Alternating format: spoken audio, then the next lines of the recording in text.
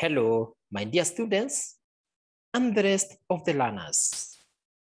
Welcome to this presentation in which we are going to continue with the discussion on the topic system development.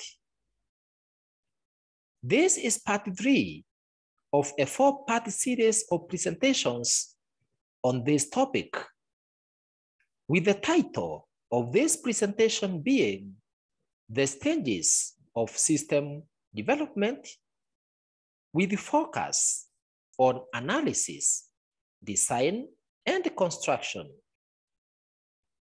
My name is Mehman JM, or you can simply call me Emily Swap.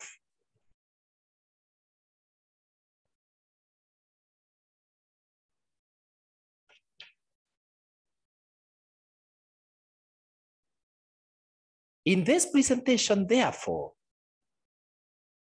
I will pay attention on the requirements specification, or what we call system analysis. Then I'll look at system design, and then system construction. These are usually stages 3, 4, and 5 in the system development life cycle. My dear students and the rest of the learners, for you to be able to gain understanding as to what system development life cycle is all about, I advise that you visit the YouTube channel by the name Emily Swap ICT and access part 1 as well as part 2 of this presentation.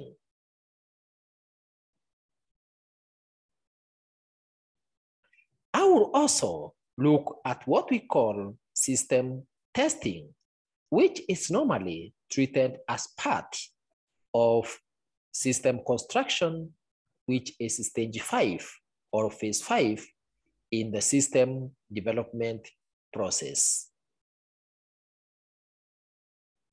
Let's now commence by looking at the requirement specification, or what we call system analysis for the new system.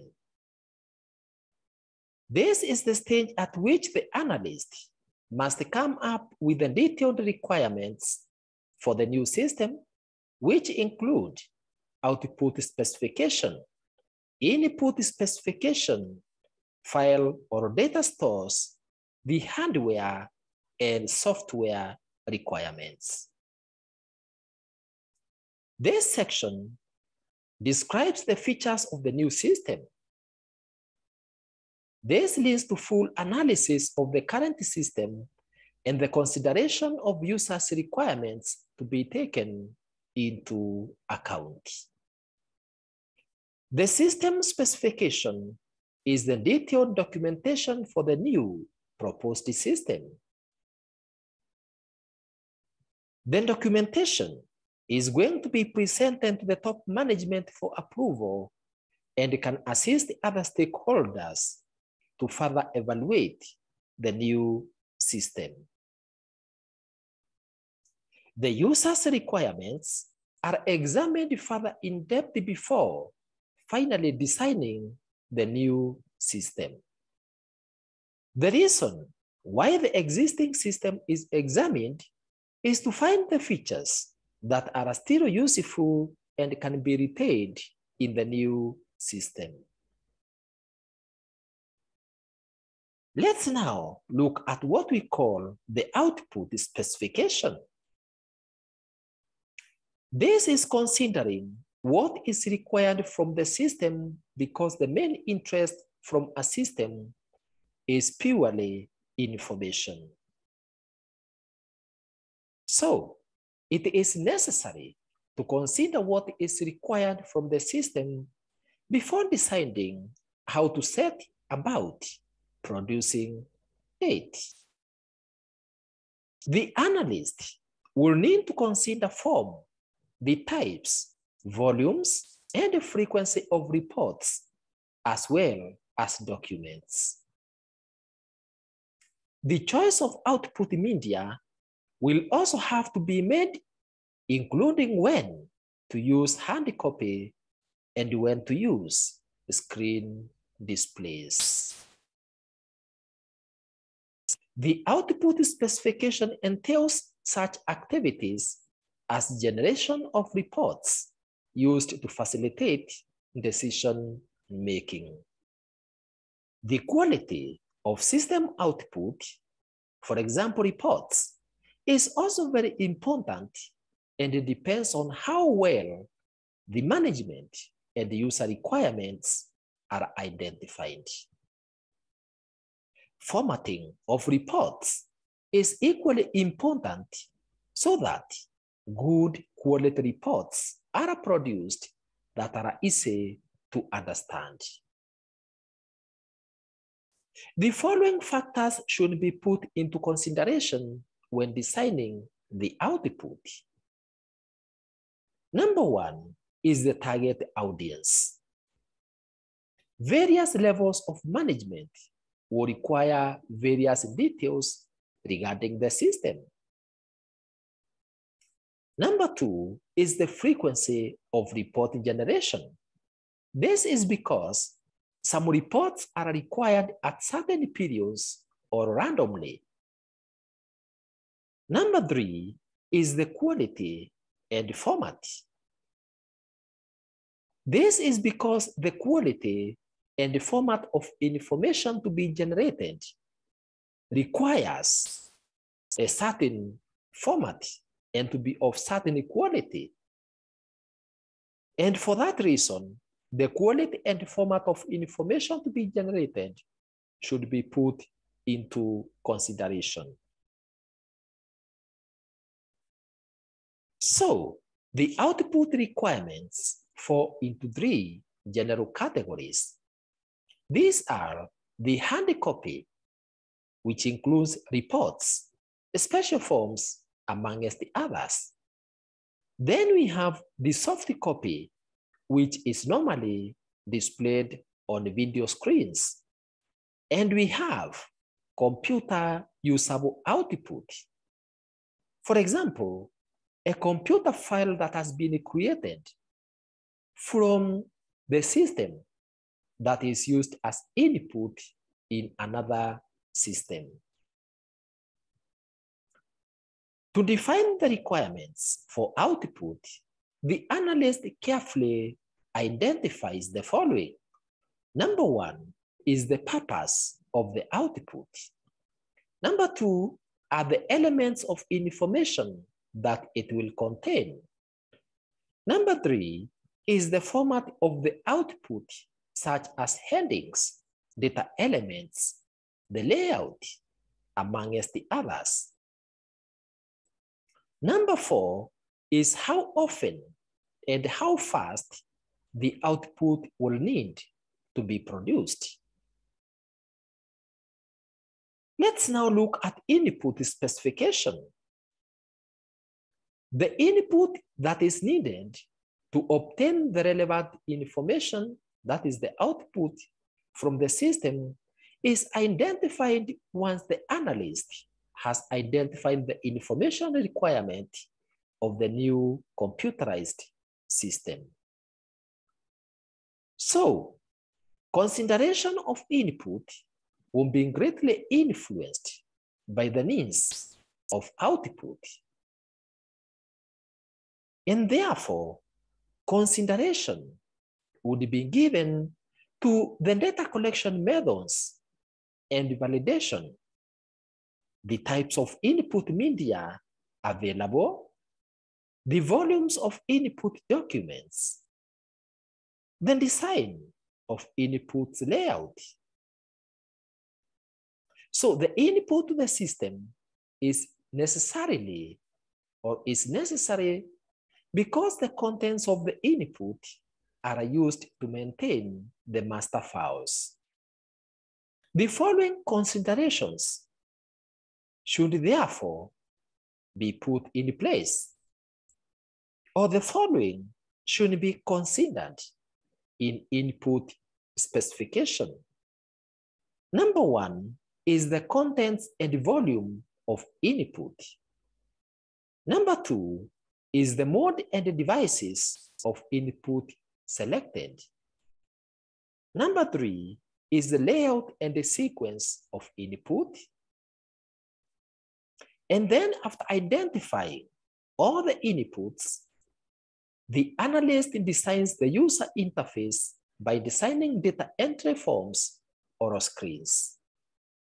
The user interface is an important determinant of whether the system will be happily accepted by the users or not.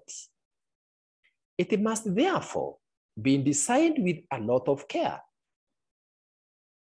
So, the input forms are identified along with all the controls required on those forms so as to display a good interface that is easy to use even by non-experts.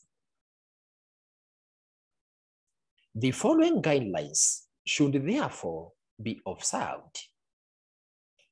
Number 1, the objects placed on forms like text boxes, labels, and the command buttons must be neatly aligned and balanced on the form. Number 2, the size of the form must not be too small for user legibility or too big to fit on the screen. Number 3 is the color for the interface, which must be chosen carefully in order to avoid hurting the eye. Always avoid colors that are too bright. Let's now look at the file or data stores. File requirements specification involves making an informed decision on the files required to store data and information in the system. The system analyst should therefore identify the number of files that will be needed by the system and determines the structure of each of the files. The attributes of the records should also be identified. An attribute is a unique characteristic of a record for which a data value can be stored in the system database. It's only those attributes that are of importance to the system that are picked and used to store data for each record. The attributes form the basis for table design in the database. Each attribute becomes a field in the table. The file and database component elements are very much linked to input and output. Input is processed against the stored data in order to produce the necessary output. So, the considerations involved in designing files are: number 1, storage media. Number 2 is the method of file organization and access. Number 3 is the file or database security. Number 4 is record or table layouts. The following are the factors that therefore you need to consider when designing a good file. Number 1 is the key attribute or field. This is an attribute that is unique for each record, and it's normally referred to as the primary key. Number 2 is the type of data or data type. Each field has a data type. For example, text, date, amongst the others. Number 3 is the length of each field. This entails how long or small a field is in terms of the number of characters that it can hold. This is important because the longer the field, the slower the system takes to process transactions. Number 4 is backup and recovery strategies. This is storing the updated copies of data and information files in a different place other than the location of the current system in order to make sure that even if the current file gets corrupted or crashes, the backed up data can be used to recover or reconstruct the original file. In this section, the exact activities of the proposed system is thoroughly identified, including size, security, amongst the others.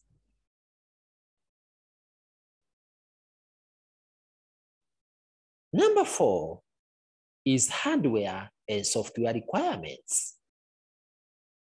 The system analyst should specify all the hardware and software requirements for the new system. This involves buying the right hardware and software in order to achieve maximum benefits. So these two items depends on the availability of the finances.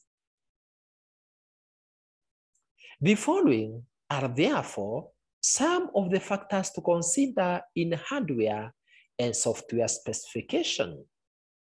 Number 1 is the economic factors such as price and acquisition method. Number 2 are the operational factors. For example, reliability, upgradability, and compatibility. Number 3 is user friendliness.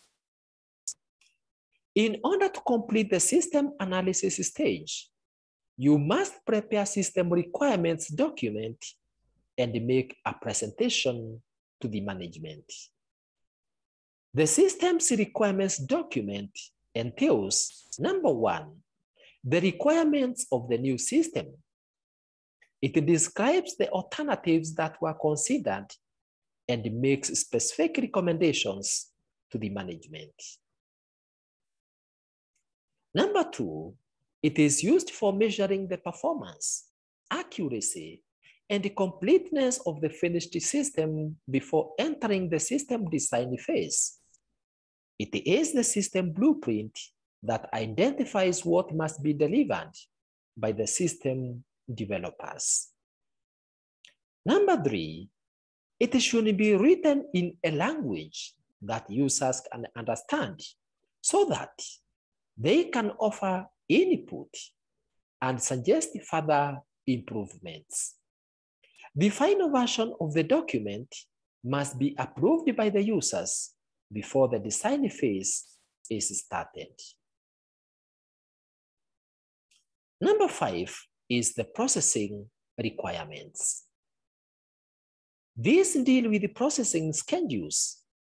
That is, when the data is input, when output is to be produced, and when files are to be updated, and the identification of logical and computational processing activities. The requirements for computational and logical processing procedures are usually documented in narrative form or on graphic form or in a mathematical formula. If the processing logic is complex, the pseudocode, data flow diagrams, flowcharts, and other tools may be used. The 4th phase or stage is the system design. This involves detailing the physical design of the system and it's how the process will work. In other words, system design simply involves the analyst developing clear flow of processes or steps to be followed. Once the logical design is outlined during system analysis, the analyst determines the physical design, which describes the hardware, the software, and the operating system procedures required to make the system operational. I repeat that system design involves detailing the physical design of the system, and it simply indicates how processes will be undertaken. Once the logical design is outlined during system analysis, the analyst determines the physical design, which describes the hardware, the software, and the operating procedures that will be required in order to make the system operational. The analysis may lead to a number of possible alternative designs. Once one alternative has been selected, the purpose of the design stage is to work from the requirement specification in order to produce a system specification. The system specification will be a detailed set of documents that provides details of all features of the system. It serves two main purposes. These are, number one, communication. It serves as a means of communicating all that is required to be known to all the interested parties. That is, the management for financial approval, the programmers in order to enable them to write the programs necessary for implementation, the operating staff detailing all necessary operating procedures, the users, as they will ultimately be responsible for running the new system. The users must therefore be fully aware of the contents of the specification, and their agreement is essential. Number two is record. A permanent record of the system in detail is necessary for control. It will be used for evaluations, modifications, and training records. Different persons require to know only parts of the whole specification. For example, programmers need to know the functions required and their layout, but will not need to know about the timings for data preparation or numbers of staff that is required. Some contents found in a typical system specification include, number one, detailed specification of all the files, that is database concepts or components together with the specimens layout, the screen layouts and dialog designs with the specimen copies of each. Number two is the program specification. It entails or indicates the details of screens, inputs, the outputs, and the processes for each program runs, test data and the expected results, the stop and the start, file checking and error checking procedures. It also includes controls, as well as the relationship between procedures and the computer runs for batch programs. Number three is implementation procedures. These include detailed timetable, using networks or other scientific aids, the details of conversion procedures, the changeover procedures, including systems checking. Number 4 is equipment. It indicates all equipment, including backup equipment and its maintenance arrangements. Number 5 is user department's instructions. This related to the input to the system, that is, times for forwarding source documents. The output from the system, that is dealing with documents and the control totals, amongst the others. Therefore, the system specification gives a detailed set of steps to be followed during the system design. Some tools used for designing an information system are flowcharts, data flow charts, the data flow diagrams, the entity relationships models, structured charts.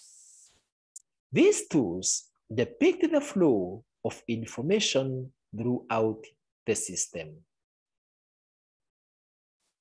Let's look at system flowcharts. A system flowchart shows the general flow of information, and it's a tool for analyzing processes that allows one to break down a process into individual events or activities and to display these in shorthand form, showing the sequential or logical relationships between them. The system flowchart is a pictorial representation of the functionality of a new system.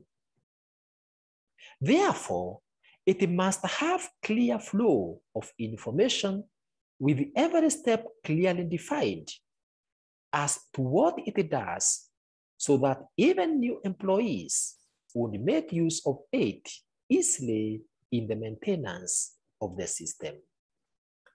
After drawing the system flowchart, other algorithm design tools are used to extract the processing logic for each module in the system before system construction. From system flowchart, a program flowchart for each task can then be extracted. The system flowchart has many similarities to the program flowchart, but it has its own set of symbols, and it seeks to depict the whole system rather than the individual program modules. Some common system flowchart symbols are: number 1, rectangle with rounded corners. It represents an event which occurs automatically and usually triggers a chain of other events. The other one is kite. A kite represents the sort of operation to be done. In other words, a kite represents the sort operation. Then we have the start/stop activity symbol. The other is offline file symbol. We have the flow direction symbol, and we have what we call the on-page connector. Then we have the symbol for computerized process, data input device or keyboard symbol, the manual process symbol, decision symbol, the off-page connector, and the monitor screen or CRT symbol. Then we have the report or document symbol, the disk master file symbol, the disk transaction file symbol, the tape file, as well as physical flow of goods symbol. How now do you design a system flowchart? A system flowchart gives a concise picture of the way particular processes are done within the business organization. After this has been achieved, the next logical step of making changes to the processes for the better can be handled easily. So, some of the guidelines for designing a system flowchart include: number one, always start by writing the title of the flowchart. Then, if possible, start drawing the flowchart with the trigger event. Then note down the successive actions taken in their logical order until the event or process is concluded. Always use few ones to describe the actions. Number four, when there are many alternatives at the decision stage, follow the most important and continue with it. Other significant but less important alternatives can be drawn elsewhere and reference made to them by using the on or off page connectors. Let's look at data flow diagrams on DFDs. This is a program that provides an effective form in which to represent movements of data through a system and the associated transactions of the data resulting from various processing actions taken upon it. The data flowcharts can be used for clarification in any phase of the system development lifecycle. The views that data flow diagrams provide are free of unnecessary details and are therefore very useful in providing an overview of the system. The process flow is not represented on a data flow diagram, although it can sometimes be deducted from the data flow. The following are some of the DFD symbols that are used. The first one is a source or a destination of data symbol which is external to the system. In other words, this first symbol indicates a source or a destination of data which is external to the system.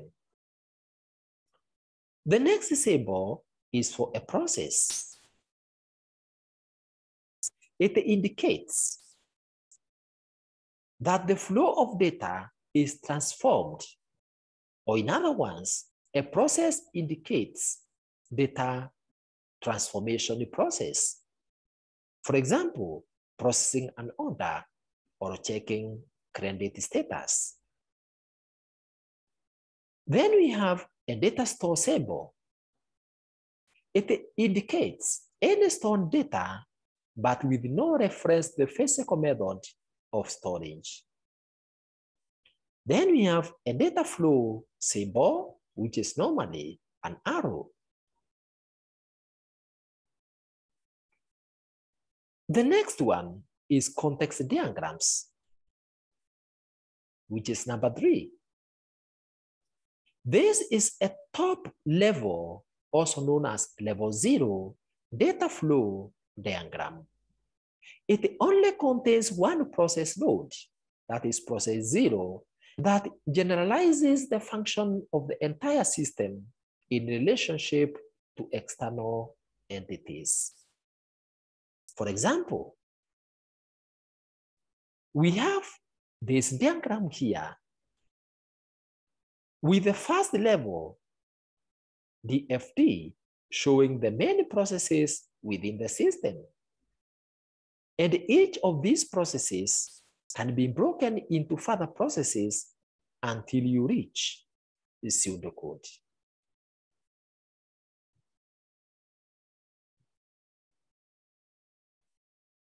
Let's now look at the EAR models, or what we call the entity attributes and relationship models.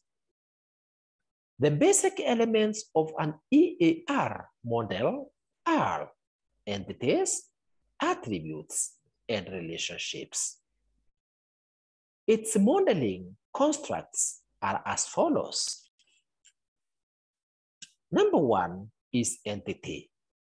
This is anything about which data can be stored. For example, if a system needs to store data about the customers or products, then the model would have customer or product entities. Number two is attributes.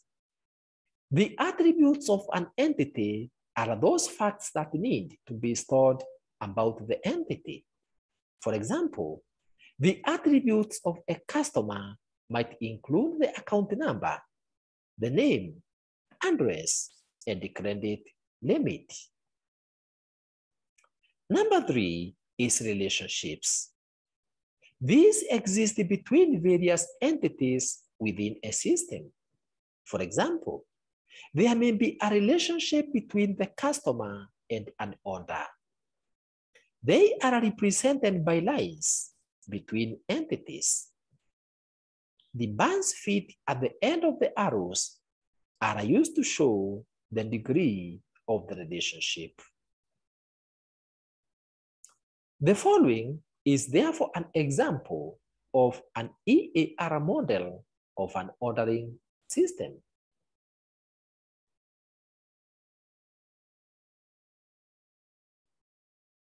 So from this diagram, we can see that we have entities which are represented as rectangles. The attributes are listed beside the entities. For example, customer entity has account number, account name, and address entities, where relationships are represented by lines between entities.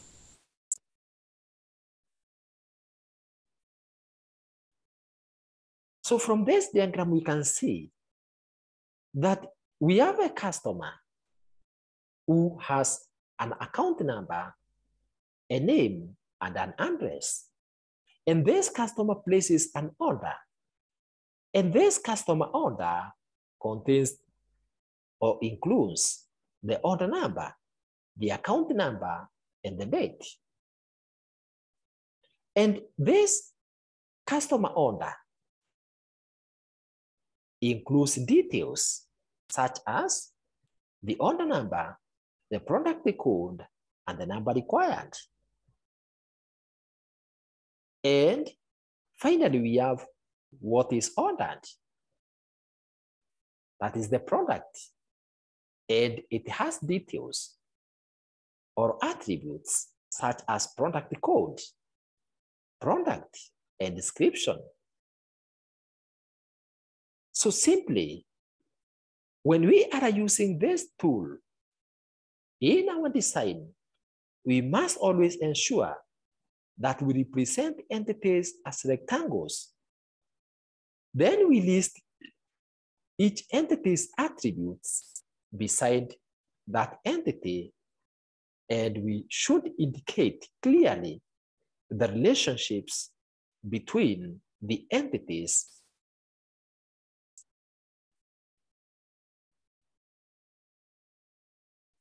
So the two main objectives of the design phase are, number one is to design the new system. Number two is to establish a sound framework of controls with which the new system should operate. The design phase can be broken down into two parts. That is, the preliminary design and the detailed design.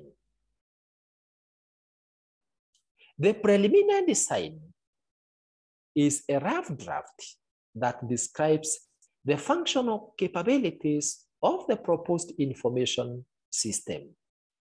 It's called the logical design It is a review of system requirements considering all the major components of the system. In this stage, you consider several alternative systems while evaluating the cost and the benefits of each. Number 2 is detailed design. It's also called a physical design.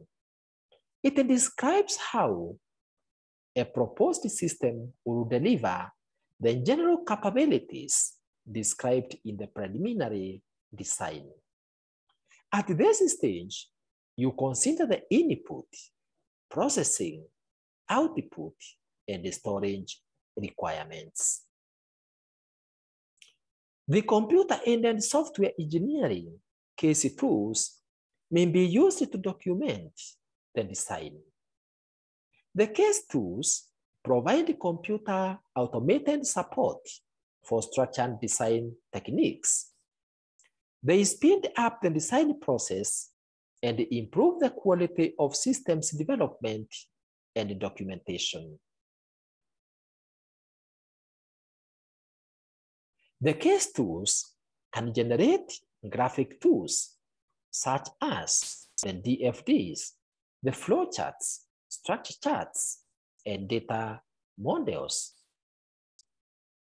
Number 2 are reports on file contents, properties of data elements, and the rules of logic. Number 3 is prototypes. Number 4 is quality analysis reports. Number 5 is the programming code of writing software programs. Number 6 is project management tools. Number 7 is the cost versus benefit analysis. The completion of the design phase of the system development lifecycle is therefore marked by 3 events. These 3 events are: number 1, the analyst completes, organizes, and assembles the new system design documentation, including records of the general and application controls. This documentation should include a complete overview of the new system as a whole, and description or a narrative or graphics of the major processing modules into which the system has been divided for design purposes. It should also include detailed documentation describing the input, processing, and output activities in each module and submodule. In addition, it should also include specification of the storage requirements for the new system and description of each file to be maintained in the system, including anticipated size and organization scheme or access method to be used. In addition, it should have a narrative description of the general and application controls to be used within the new system. Number 2, the system analyst and information processing management meet to review the technical soundness of the design. Number 3, the system analyst, user management, and information processing management meet to present and review the design so as to come up with a decision either to improve the design and proceed to the next phase of system development lifecycle, or to revise the design before continuing. The next phase is called the system construction. This is the process of developing, that is coding and installation, and testing a functional system that fulfills the business and design requirements. The modules and their components, such as outputs, inputs, and the files, are developed and tested. So it is at this stage where the building of the new system begins, following the document produced in the system design stage. The system analysts, programmers, and the computer operators come together to build the new system where each has a certain role to play, and so on. In the system construction stage of system development lifecycle, the system design serves as the blueprint for constructing the new system. The programmers can come up at this stage to construct a computerized working model of the same.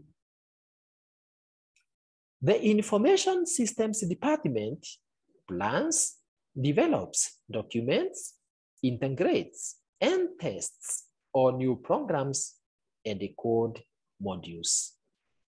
Therefore, at this stage, programmers and analysts assume different responsibilities. An analyst must deliver a clear, accurate set of specifications to the programmer. A programmer then codes, tests, and documents the individual program modules while the system analyst plans the integration of programs and assures that they work together to meet business requirements. The coding using one or some of the following programming languages, such as C++, Java, Visual Basic, amongst others, testing and system installation all take place in this phase. Some system construction methods include: number one, using the high-level structured languages such as Pascal, COBOL, amongst others. Number two, using fourth-generation languages, for example, Visual Basic, Visual COBOL, Delphi Pascal, amongst the others. Number three is customizing the standard package, for example, a database software like Access, financial package, or enterprise management system. The analyst role during the application development does not cover programming skills, techniques, or activities.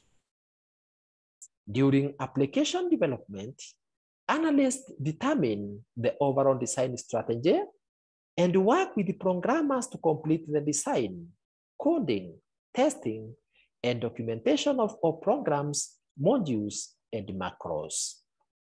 They also prepare operations and user documentation or manuals. A new system requires planning, construction, and testing. After establishing a strategy, programs and modules are designed, coded, tested, and documented. After developing the programs and the code modules, the systems analysts and the programmers perform link testing of modules, system testing, and complete all documentation. Coding, in this context, is the process of turning program logic into specific instructions that can be executed by the computer system.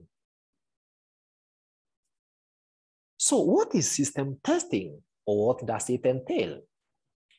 Testing is done using sample data based on the specification of the new system.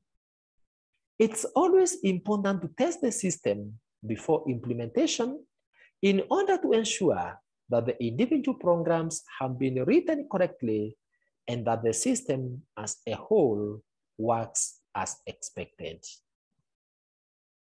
After construction, the system is therefore tested by entering some test data in order to find out whether its outputs are as expected. The system is tested using the requirements specifications and the design specifications in order to find out whether it meets all requirements specified. Unit testing, on the other hand, is the testing of an individual program or a module.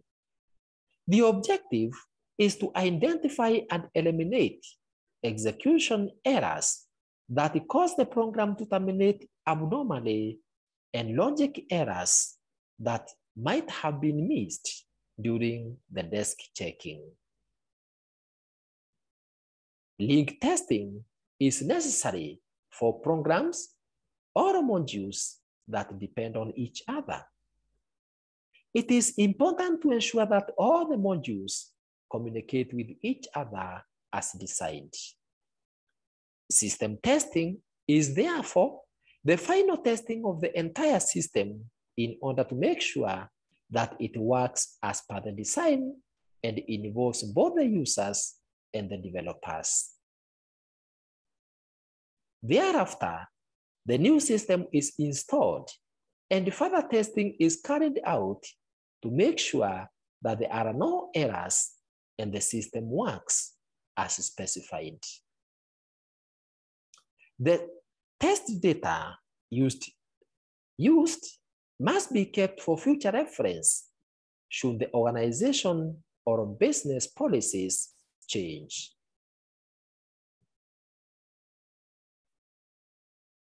Some software alternatives that can be selected at this stage include, number one, in-house system.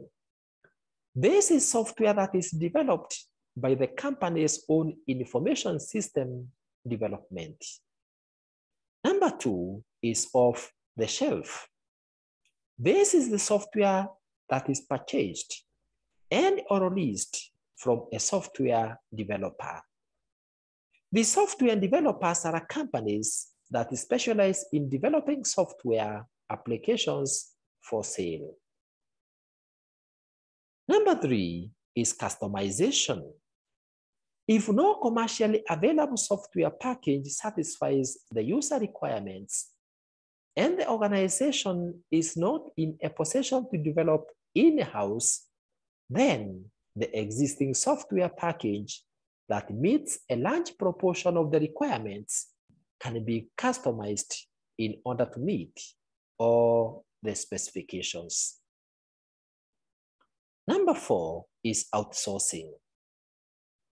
This is the use of an outside company to handle the information system functions of the organization on either temporary or long-term basis. Number five is end user systems. The applications that can be operated and managed by end users on their own. For example, Microsoft Office. Number six is enterprise computing, an overall information management strategy that supports group, department, and the total company information needs, usually based on the client-server architecture.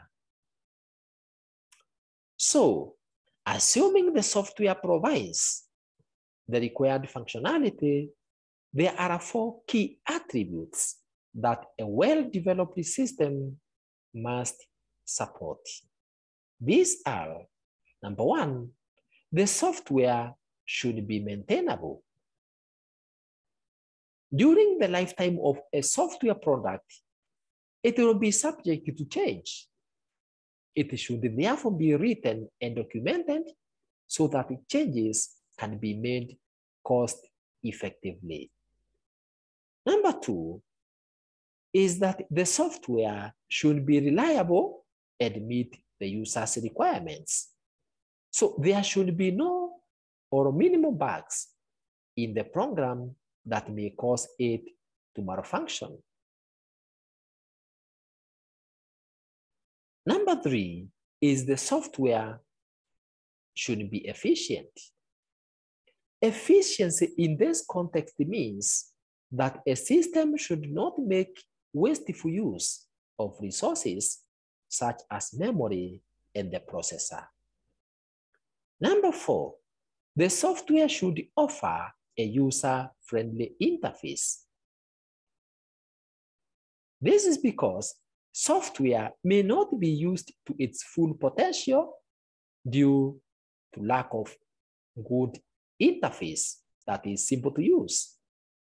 And therefore, software may not be used to its full potential because its interface makes it difficult to use. And with that, we have come to the end of the presentation on part 3. Congratulations for learning part 3 of 4 on system development. You can access part 1, part 2, and part 4 of this series of presentations and the other computer or ICT videos by clicking or tapping on Emily Swap ICT YouTube channel below this video.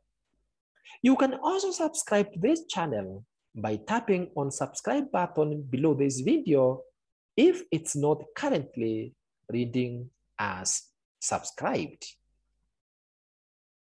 You can also visit and subscribe to Emily Swap Life Skills YouTube channel for free life skills, motivational and inspirational resources. For any further correspondence, kindly write it to us through the email emilyswap@gmail.com. Thank you very much for listening to me, and God bless.